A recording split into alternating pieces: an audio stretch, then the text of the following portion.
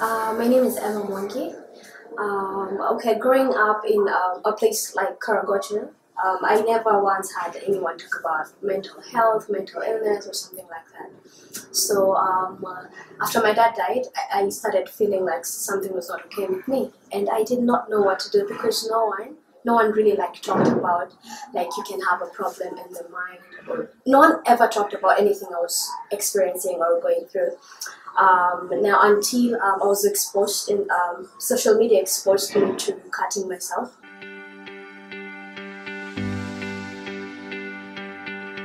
I was 14 because I was in class 8, so I was 14 years old, and then social media, I got exposed, and they presented this idea that when you cut yourself, you'll feel better. So I started cutting myself, and then that was not it. I stopped eating at all, and for me that was very weird because, well, at that point I didn't see it as weird because I could go without food for so many days and I would not feel hungry. I could not get out of bed. There are days where I never knew what my mom was putting on because I never like even turned to the other side. So I used to sleep a whole lot. And then weirdly also, I used to sleep a whole lot and still lose sleep. So so slowly a guy approached me and he was like, something in you has changed, and I brushed it off because at that point I was in my own world. So I brushed it off, and after I brushed it off, someone again, there's a girl called Doria Cheke, was like, by then I think you need to see someone, you need to talk to someone. And for me it was like, I was just going to see this person as a waste of time. So I met a psychologist from Kenyatta Hospital, Kendi Ashitiva, and when she saw my bruises on my hands from cutting myself, she was like, I think you need to go, I'll send you somewhere. And she was sending me, and she sent me to Kenyatta Hospital just to get reviewed and someone to like check up on me. And when I got there, a psychiatrist, I saw a psychiatrist, and I remember the very first day I got to Kenyatta, they wanted to like admit me, and I was not for the idea because no one wants to be told that they're not okay. And when they told me that they want to take me to Mathare Hospital, I was like, no, I can't go there. It's for crazy people. They're like, no, it's a hospital like any other. And so I remember negotiating, asking them, can I go back home and then come back? Well, truth is, I was not going to come back.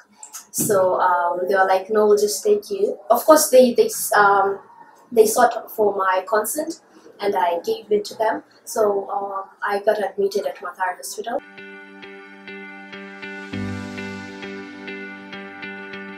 I would say it was easy and not very hard. It was easy. Okay, it was easy at the same time hard because I'm an expressive person, and so for me they were just asking me questions, and I'm like, yes, this is how I feel. No, this is not how I feel.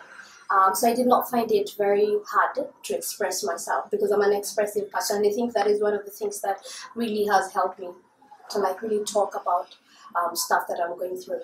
Yeah.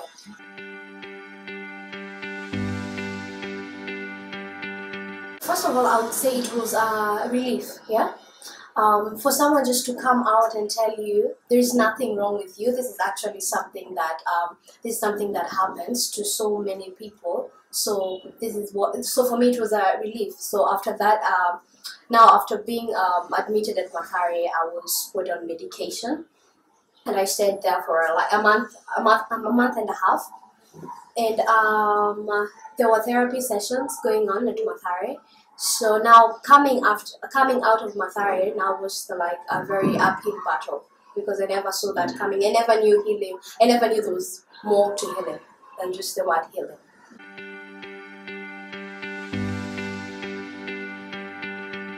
First of all, it had to come from me, and I remember I used to hate it so much when anyone used to tell me that it has to start with you, you have to be willing, because I was like, you guys don't understand. But for me, I took the initiative. I had to play my part. I had to be committed to going after this healing journey, and I also remember I had to stop stigmatizing my own self. because apart from other people stigmatizing you and people struggling with mental illnesses, I had to stop stigmatizing myself.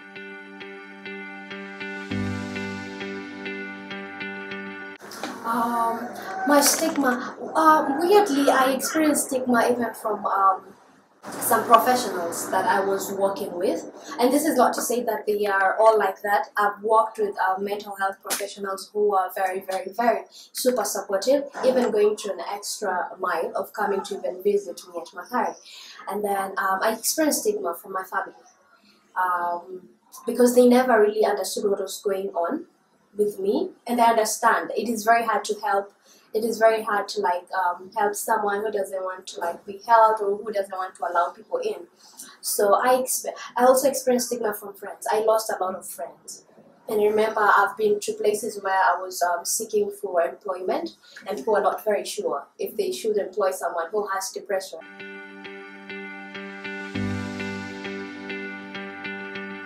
What I would say about that is there's been much more that has been done about it, but we need to do more. That is how I would say, because now there are these candid conversations coming up, yeah, and I think compared to where we were, we need to go. It's not enough, but we need to do more. I mean, it's much more compared to where we used to be.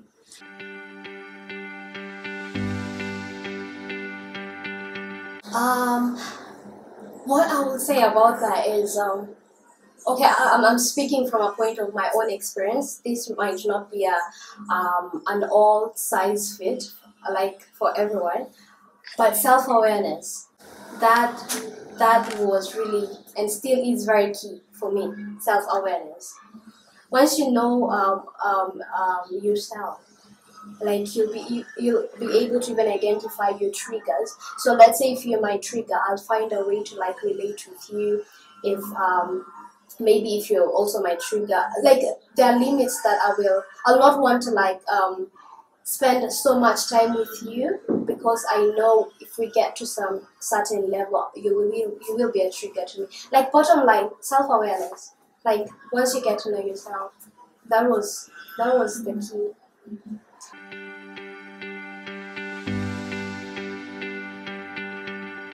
Okay, it has taken me 2 years and counting, because I admit there are still days that are very hard.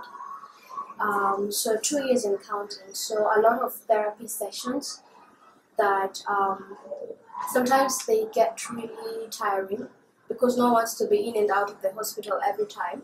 Also, a support system. Support system was also one of the major things that really played a major role in me getting better, and I'm still getting better. Just finding your tribe, people who identify with what you're going through, and sometimes they don't even have to they understand you to some a level, a degree, to a certain degree. I mean. So what I did to even overcome me cutting myself, I went to YouTube. There's a project called the Butterfly Project, where if you struggle with cutting yourself, so I used to draw butterflies on my arm every time I felt like cutting, and also I had people who were if you ever feel like cutting yourself, call me. Literally, I have someone who I used to call at 2 a.m.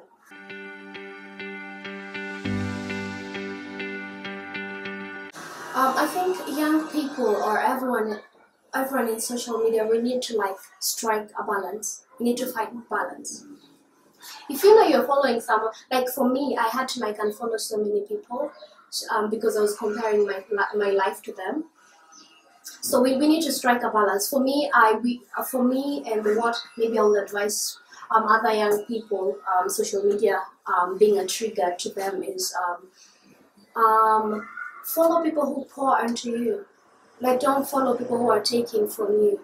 Also look at your strongest point of attention, because now that becomes your strongest point of influence. So if I keep following maybe a certain person on social media who keeps on joking about suicide, that will become my point of influence. I'll want to like actually, I'll want to actually act on it. This is how I used to see it and still see it. If someone jokes about suicide, I'll be like, okay, so they're actually like trivializing my matter. So I should just like go ahead and, you know, like no one really understands and stuff like that.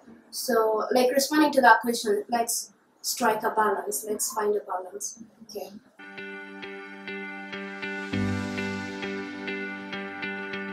I would say unemployment, even from the friends around me. So this is how I even used to think, and this is how friends that I've talked to and still talk to think. So if I do not have employment, if I do not have a job, what will I do? I'll sit around at home, and I'll now start thinking how my life is worthless, how I can't even find a job. There's no need of me leaving. Now this pushes you to isolation, because now if you stay at home, you don't have like a social life around you, and isolation is very dangerous, because now that's where the attack grows stronger. So I'll say unemployment, social media as well, and what else? As young people, those are the only two things that, from talking to other people, and peer pressure, wanting to like be like your friend, and comparison really, I had to unfollow a friend of mine just because she was a trigger, and it's not because she's a bad person, but it's because I'm looking at her, I'm comparing myself, I'm like, wow, things are really happening in her life. I must be very useless because things are not happening in my life. So I would say peer pressure. As cliche as it sounds, it is a major role.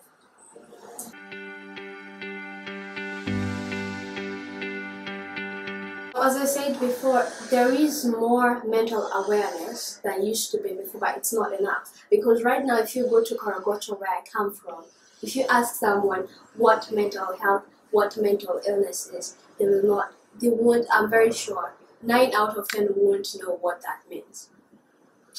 I think we should do more trainings, just educate people, because when someone doesn't understand what I'm going through to a certain degree, it's because he or she doesn't have this. Like our parents, like my mom, that doesn't understand, like won't even understand why you're getting depressed, you know, because now people in the community think that for you to get depressed, maybe you're having problems with your husband, and you know, like they don't understand.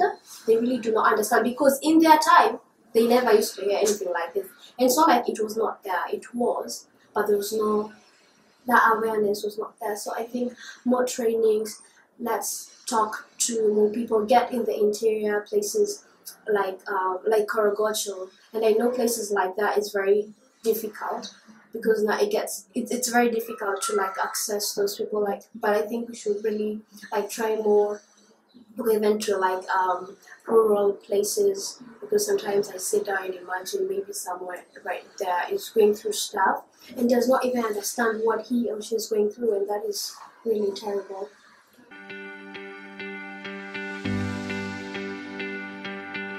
I use blades. It's not something I'm proud of, and hopefully this will not trigger someone. This is not for me. I have not been kind to myself and gracious to myself, but sometimes it gets really difficult, and when you feel like as if you're a burden, you can't call people anymore, so I take a blade and cut myself, and somehow it lies to me that I'll feel better. Well, I will feel better. So this was 3 months ago? Yeah, this is 3 months ago. I still struggle. A lot of people don't know about it, because when you go through stuff like this for so many years, for a long time, people assume just because you're not dead, you're doing okay. And I actually used to put like long sleeve, but sometimes it would skip my mind and just go out like I am today with no sleeves. Because I don't want to because people who struggle with cutting themselves, we are labeled as attention seeking. but we are not. Like, why would I cut myself and put on a long sleeve? What attention am I seeking? So I still struggle. I'm hoping that I'll come out of it. I know I will.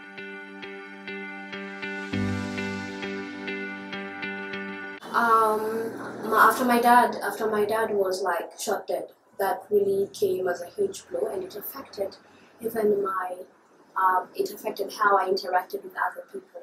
It affected my studies, and it affected it affected my relationship with my mom. It affected so many things, including one of them, my studies. Yeah. But you were able to sail through, of course, with therapy and all that. Yeah, I was able to like sail through. Although I did not start therapy like at 14 years, I just started like in 2017. Okay. Yeah.